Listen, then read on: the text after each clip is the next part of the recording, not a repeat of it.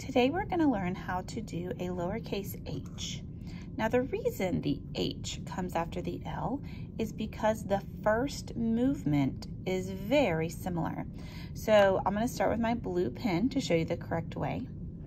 So here is a regular H. You would start at the top and pull down and go up over the hill. As you can see, the cursive lowercase h is very similar, but the first movement is very similar to the L that we learned yesterday. So let's go ahead and start doing a lowercase h.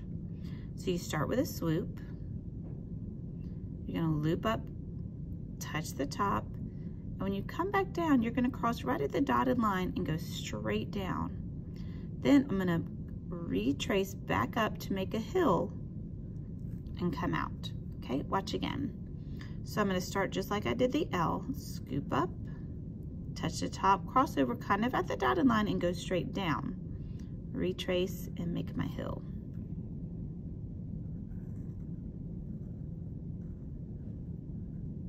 See how I start with a swoop and end with a swoop?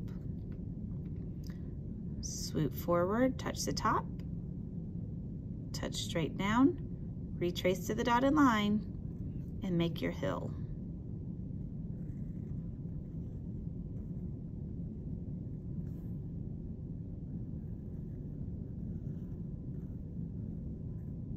Okay, all right.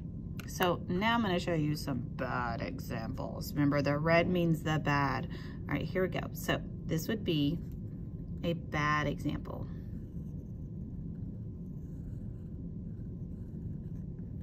All right, so what's wrong with this one?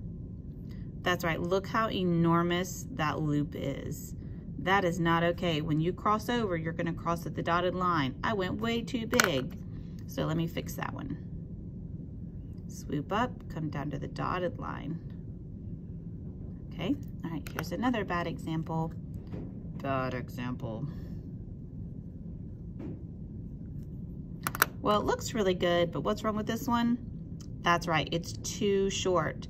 The top did not touch the top line, the hill did not touch the H did not touch the dotted line. Here's a good example. All right, let's try another one. Bad example.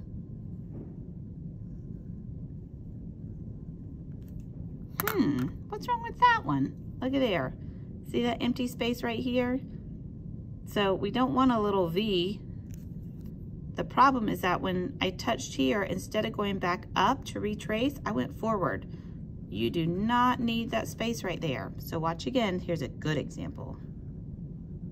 Now watch, I have to retrace back up and make my H. There they are. Have fun practicing your H.